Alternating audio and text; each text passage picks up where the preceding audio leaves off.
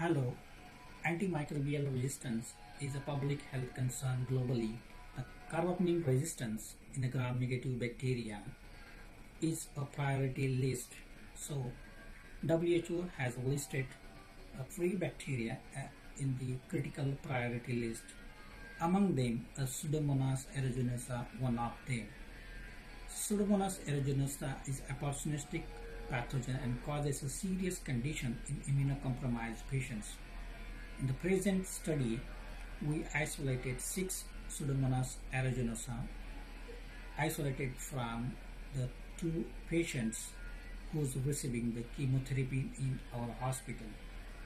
After receiving the isolates, we perform the antimicrobial susceptibility test, detect resistance determinant, and find out the clonal relation between these 6 isolates. And we want to know the location of the drug resistant genes.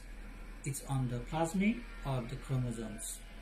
So our results indicate that all the isolates having the NDM1, but 3 among them have MCR1, which is responsible for the colistin-resistance, and the colistin is the last drug of choice.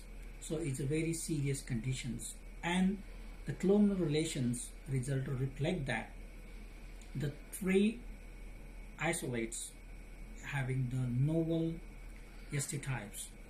So we insist to long-term monitoring of such MDR isolates in the community as well as in the hospital.